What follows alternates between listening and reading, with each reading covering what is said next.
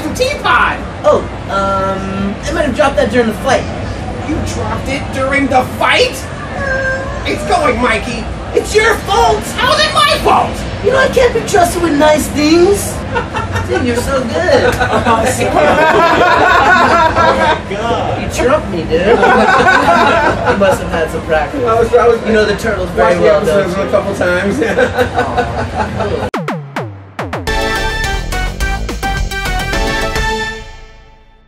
I find peace in every piece of pizza. Yum, yummy, I wanna eat ya.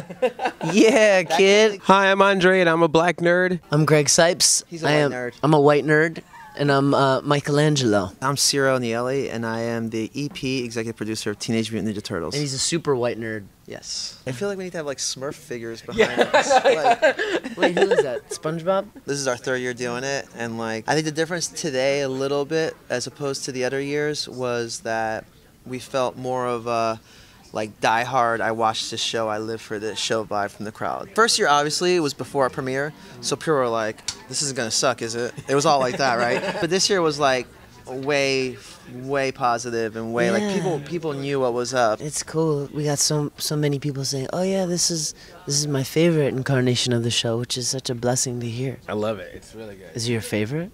Oh, put him on the spot. Yeah. It's like, it better be. Yeah. Tell me. Obviously, it's a new version, but you guys always throw back some 80s references. It's hard not to, man. Even I didn't really grow up with the 80s show because it was after my time. I was like a huge Mirage fan. I'm glad I'm doing it now, and like in retrospect, I have this view of the show, and I know what the nostalgia of it, like I know what it is, and I love doing callbacks to it because the spirit of that show is phenomenal. You know, it's so poppy and friendly and great and positive, and so to throw that in against like the Mirage painting is like it just creates like an amazing kind of goulash of turtledom for all ages, you know, of all time. Turtledom, man. It's the turtledom. That's what we're going for. We just want to do a good mix, you know, Yeah. and then break new ground constantly with every like mix of it, you know. It's such a gift, and I'm so grateful, and it's so much fun. Every week I get to start my week off with recording a new episode every Monday, so like my whole week is just magical because of that.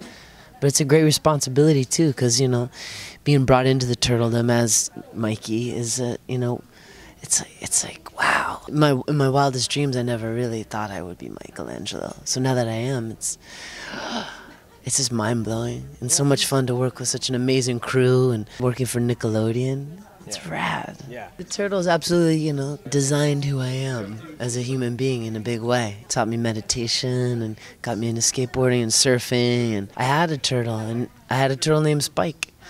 And For real. yeah. Wow. Turtles teach you to love animals, and I feel like that's extremely important. So the fact that we get to offer it to this next generation, and it is as successful as it is, it's just so awesome. I forget they're turtles. You totally forget that they're these cartoon characters. Like we don't make a show going like, oh, I'm worried that we're not serving like the turtle fans or turtle canon properly. What we're doing is we're going like, here's a great story, or here's something that I really liked growing up in a movie, or a story that I really like, and the turtles just happen to be our actors. They're like real to us. Yeah. A lot of people love Michelangelo already, you know, and it was like some big foot wrappings to fill, I guess. Some big two toes to slip into. Kevin Eastman actually spoke very highly of you. He said if there was a human version of Michelangelo, it would be you. I loved all the voices, don't get me wrong. But when you meet the man, he is a living, breathing Michelangelo. He seriously is. He takes martial arts, the stuff that he does, the way he acts, and he's a fantastic human being. And but that's one of my favorite voices of all of them. Michelangelo, very, very excited. Kev said that? Yeah. Aw, Kevin's so rad, man. Yeah, we're blessed. And I met him years ago, so when I started doing this and he gave like an approval, so stoked. I mean, that was like, for me, like being he was such an idol of mine, you know, growing up with indie comics. And I mean, I was going to comic shops before comic shops were really a thing. Yeah. My mom would drive me way out of the way to go to this one comic shop, and I was there when, you know, issue 1 came out on the shelves. It was $1.50, and I got it straight up when it came out, and that just blew my mind. I wasn't in on the joke. Like the joke from Kevin and Peter was, oh, we're parodying Teen Titans and we're parodying the X-Men and Ronin and Daredevil and all these things. And for a 10-year-old kid, that just like worlds exploded in my head instantly that were never there. So like to have Kevin give it a compliment like that just blew my mind. And he loves Cipes. Man, I love him, and just to see him around all the time, you know, even over at Nickelodeon. And he's Ice Cream Kitty, and that's the one thing he wanted. He's like, dude, make sure I get to play Ice Cream Kitty. Well, we were like, should we give him a voice? Kevin needs to be a voice. Kevin needs to be, what would it be, like a pizza delivery guy? And he's like, nah, Ciro's pizza delivery guy. And there's like, what? And he's like, Ice Cream Kitty. And then we're like, are you sure you want to be Ice Cream Kitty? He's like, no, I have to do it. It's not a voice. You just have to act like a cat. He's like, wah. Yeah. Like, all right, Kevin Eastman, whatever you like. And I lick him a lot. All the time. I lick Kevin all the like, time. yeah, that's weird. I didn't think of it that Yeah. way. Yeah. And he's, oh, Kevin Eastman, you're so delicious. Yeah. I mean, Ice Cream Kitty. Ice Cream Kitty, so tasty. How do you feel about the evolution of Michelangelo? Because when he first came on the scene, he was really jokey and stuff like that. But it seems like, I could tell definitely in season 2, he seemed to sort of take charge a lot more. It's a natural evolution as Mikey comes into his power and he's learning from his brothers and, you know, all the big battles and fights. You know, he's bound to gain wisdom and knowledge, but he's still the same Mikey, you know, free, wild, in love with life.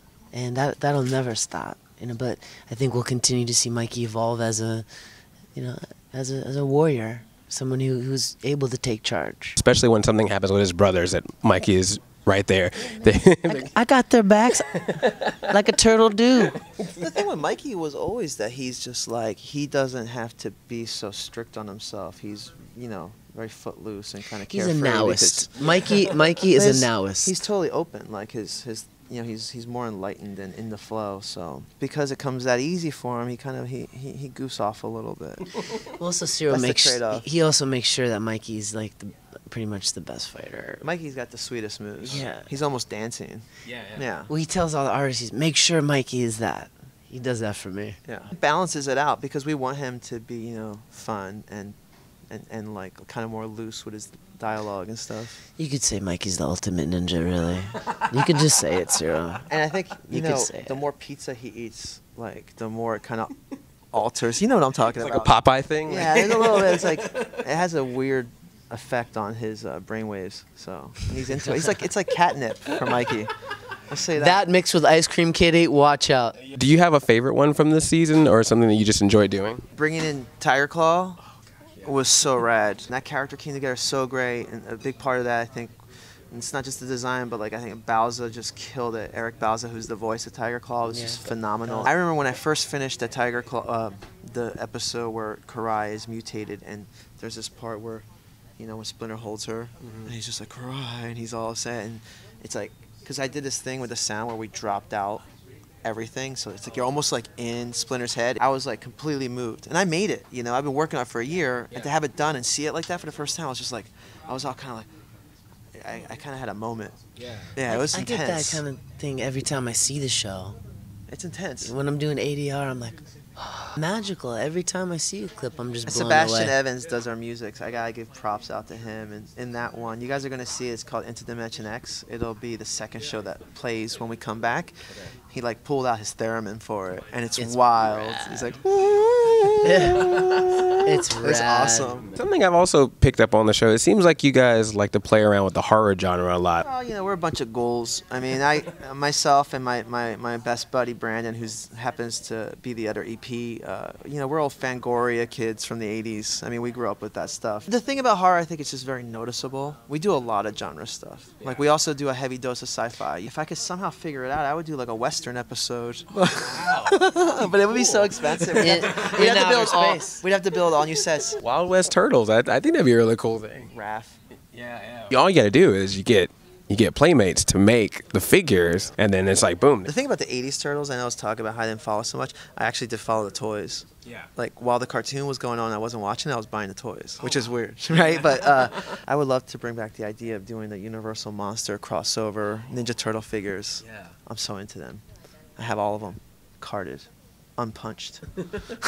It's true. Is there any special version of the Turtles that you like to see? Is there a rock and roll Mikey? The rock and roll line had a hip hop Mikey that was basically dressed like Flavor Flav. Yeah, that's old He had like a school. I clock. have That's that one. fresh. Yeah, we found that one time in That's San like Francisco. super deluxe. He looks like Flavor Flavor Flav. Flav. He looks like a green Flavor Flav. We love Public Enemy. That's just like while we're having this Yeah, interview. boy. Oh, Chuck, they're out to get us. Whatever things you're allowed to say, you know, what can we expect in season 3? How do I put this? I think we want to get to a place where we can start to wrap up Krang storylines. I think we want to get to a place where we can kind of prepare ourselves to really deal with the Shredder story in a real way. The opportunity for Seth Green, who we love, you know, to come in as Leonardo, coincidentally comes in at a time where I think Leo is almost reborn. You might feel a little bit of a tone shift, but like once it kind of settles, it'll feel like the old show again, but amped up. Yeah, I'm into it. But we talked about the Turtle Van today, you know. Party Wagon's awesome. Yes. I've always loved that toy. And to have it in the show is like... Rad. It's so rad. I want a And real life you one know what? that I could sleep in and live I'm in. gonna say Just this right park it now. in front of Nickelodeon and park the It is party rad. van. When we get to New York Comic Con, I'm gonna just be like, "Blah," and then this, and then that. I'm freaking out. But I want to hold on to it so bad. I have to. Thanks a lot, you guys. This is great. You're watching Black Nerd. Keep watching.